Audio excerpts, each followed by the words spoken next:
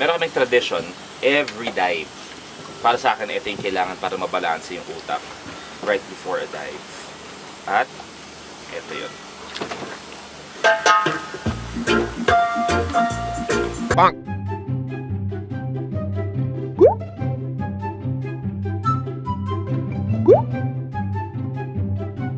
Bang!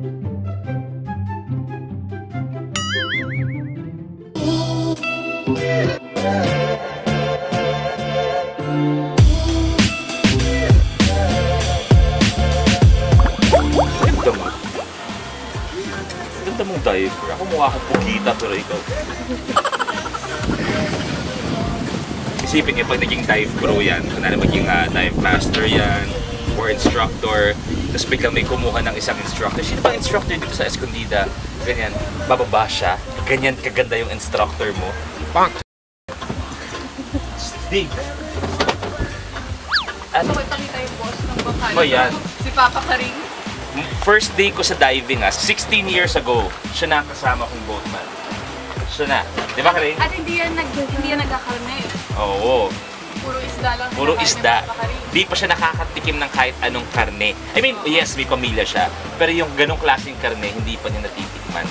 Kailangan isda lang talaga. Di ba Ring? Doon siya nasanay. Yan, Papa Karing, ang hari ng mga bangka. Napakasarap, may lumihan sila. Yun ang panalo, dito, lomi ng Batangas. lomi Doon lang ng halos, Batangas, sa taas ng Escondida. Pinakamasarap na lumihan sila ng Tilani. Kaya dapat punta kayo doon. Kayo? Bakit ka na-in-love sa underwater photography? Hindi nakakaalam, sumasali ka sa mga competition.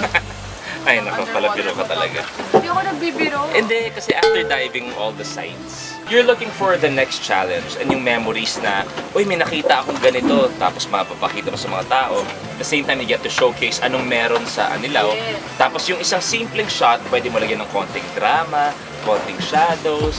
So, doon ako na-in-love, na it's not just simple fun diving na tinatawag namin. Yung meron ko yung goal na hinahanap, to see this subject, to shoot it a certain way. Kaya ako na-in-love sa photography. So, thank you very much sa Nikon family ko. Well, some say Nikon, some say Nikon, I say Nikon. Bakit diving? Ang natuloy mo school? I mean, like, why did you fall in love with diving? You know, ocean baby talaga ako. Hindi ko kaya ang energy ng forest. Trivia tungkol sa akin. Parang kahit na puro green yan, kahit na walang puno, basta puro green, iba yung feeling nung sa akin. Hindi lang ako magkasundo sa energy ng gubat o ng mga fields. Pero sa water, at ease ako. Yun yung sobrang nare-relax ako. O ito, principal naman ng mga bangka. Ayan, this si Kuya Alan ng Pagong yan. Oo. Oh, and best spotter in the world, best spotter in the world. Yan, si Berting, kailangan mo i-book 2 months in advance para makuha yan. Lahat ng mga foreigners, siya ang hinahanap. Kahit ultimong langgam, nahanap niya. Kahit kasing liit ng langgam. Kasing liit ng langgam nahanap niya. Underwater. Pero kung haligi na naman pinag-uusapan, laloy pa tayo. Nandiyan ang haligi. No, saka ready siya. Yan, ito yan. One of the best instructors of all time ng Anilao. Siya ang nagpa-in-love sa akin sa dagat. Underwater. Siya yung nagtanggal ng takot ko underwater. Bukod sa... Siya yung dive instructor ko nung nakakita ko ng super laking pawitan ng first time ko. Siya yun. Mag-a-under ng bangka, hindi na tayo makakapag-record bilang yung audio.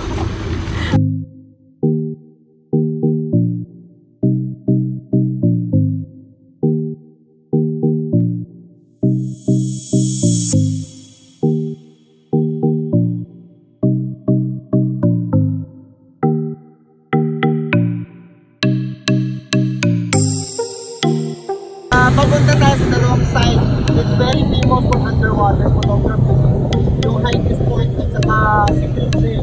Pero hindi na sa secret kasi marami na nakakalam. Pero doon yung maliliit na marine life. Ito mga makikita. Best dive experience ko every time na kasama ko. Yes! And then second, pag may nakikita akong rare or yung parang sinasabi nila na meron lang sa ibang bansa, tapos meron pala dito sa Pinas. So, yun, doon ako natutuwa. Dito sa site na to, meron kaming nakitang wall, sobrang lalim, pero buhay na buhay. Tapos wala pa ibang diver na nakakapunta doon. Kami pala. Kaya anong tawag nila? Ano tawag mo? Senorita Swan. Senorita Swan. Wow! Kumbaga pwede sabihin na na may sarili siyang dive site na pinangalan sa kanya. Kasi ito, basically, mabilis lang, parang putik lang to eh. This is for photography. Mock diving ang tawag. Mock. Ano yung tips daw sa Relax. diver? Relax and enjoy. Sa first time divers. Lalo na relax and pag intro dive, yung first time mo subukan tingin sa ilalim, relax, enjoy what Mother Nature has given And tell us. them what you always say. Kahit ano pa problema yan sa ilalim, basta huwag mag-panic, magagawa ng paraan yan. Kung sa taas, sa land, na-action ng problema, sa baba, kaya na ayusin ang problema. It's all in the mind. Yes. So relax and just enjoy what you see. Dapat uminom kayo ng water before diving. Kasi nakaka-dry.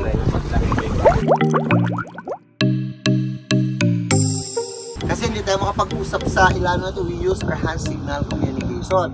So pag okay, sign ka okay. Ito, sa scuba diving, this is go up. This is going down. This is something is wrong or problem sign. Halimbawa, may problema ka sa baba, gutom ka, sign ka lang sa akin. Problem, gutom ako, kain na tayo. So, akyat na tayo na I'm kidding. This one is picture. Para pag katapos ng dive natin, oy, nag-dive kami. Kasama pa namin si Lou at saka si Jessy. Good luck. Yeah! Good.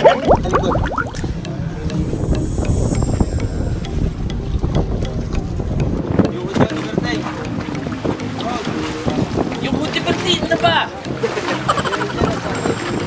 Kuha nga natin si Bertin, wala namang boot. So, maximum natin.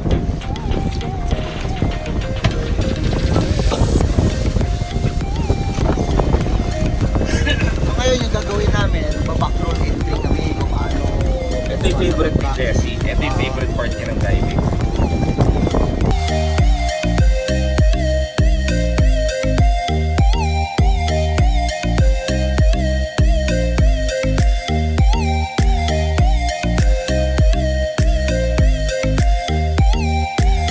Una-una kong gagawin pagbaba, iihi ako. Iihi. Yun ang una. Aminado naman ako, hindi naman lolokohan.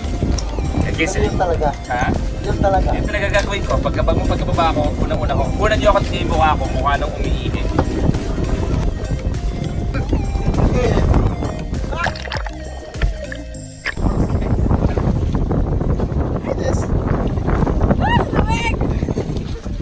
Baba!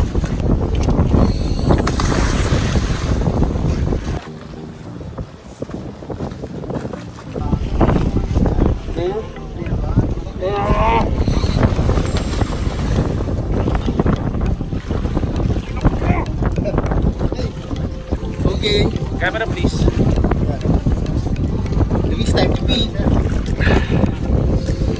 At this point, wala akong problema sa mundo. Alam ko lang kung umiihi. Ay, ay.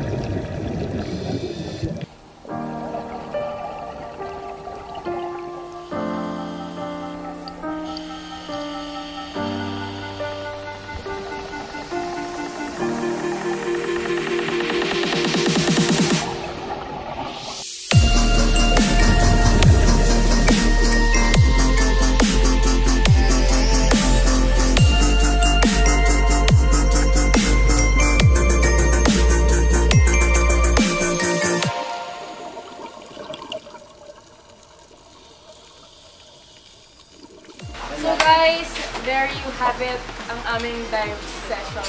I hope you guys enjoyed watching. And sana yung mga questions nyo about diving, mga basic questions nyo nasagot. Masyadong mahaba itong vlog na to. Thank you for watching and don't forget to subscribe.